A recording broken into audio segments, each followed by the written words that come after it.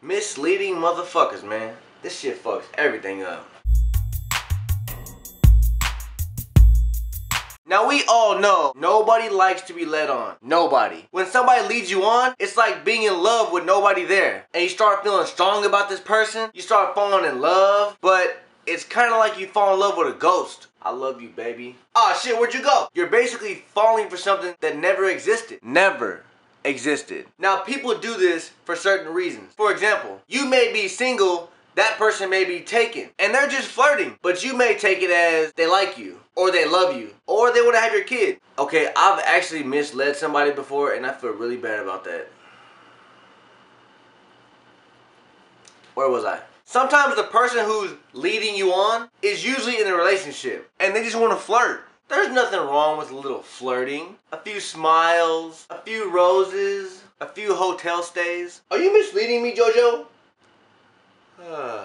Now look, you got people who mislead on accident, and you got people who mislead on purpose. Now if you think somebody likes you, you better make sure before you start falling in love and shit. Because that shit hurts. Alright, I'm good. Where was I? Sometimes all it takes is somebody to flirt with you, and then some people just fall in love instantly. Oh my god, he smiled today. He loves me. Oh my god, he parked his car next to mine. He loves me. See, the main thing is you have to understand the situation at hand. If you see a guy at 3 in the morning every weekend, don't expect him to wife you. It's nothing more than drunk ass weekend last booty call sex. Or is it just an innocent movie night? That, my friends, we'll never know. Another example. If you're friends with a guy, just friends, and he's taking you to dinner, taking you out to bars, clubs, around all his friends, and he already established that you're just his friend, don't get all heartbroken and call the cops. Don't do that. Sometimes, also, you may get somebody who's playing the field. Meaning, they lead everybody on. You always got that one girl who just believes she's the only girl in the world that he's talking to.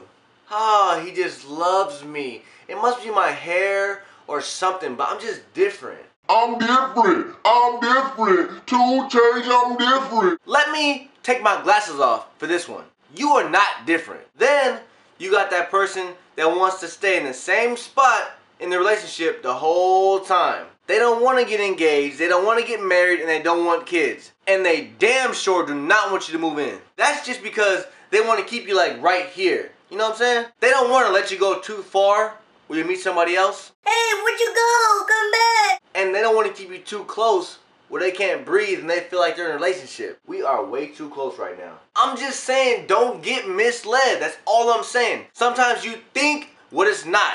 And sometimes it may seem what it never will be. Sometimes you see girls saying, oh my god, he's such an asshole, I can't believe this shit. Most of the signs when you're getting misled is in the very beginning. Just keep your eyes open like really wide like you're on crack, and you'll see all of them.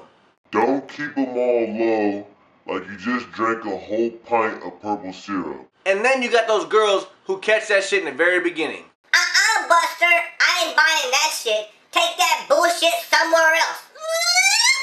I drink a Shasta, I'm from Bob Marley. I drink a Shasta. I'm blue, da ba dee da be da. I'm dee da be da. I'm dee. So, if you've ever been misled, don't let that shit happen again. And that's it, guys. And it is Valentine's Day, so make sure you guys, wear your seatbelt. You're probably making love, so go ahead and get back to it. I love you guys, and yeah, don't eat too much chocolates. Bye-bye now.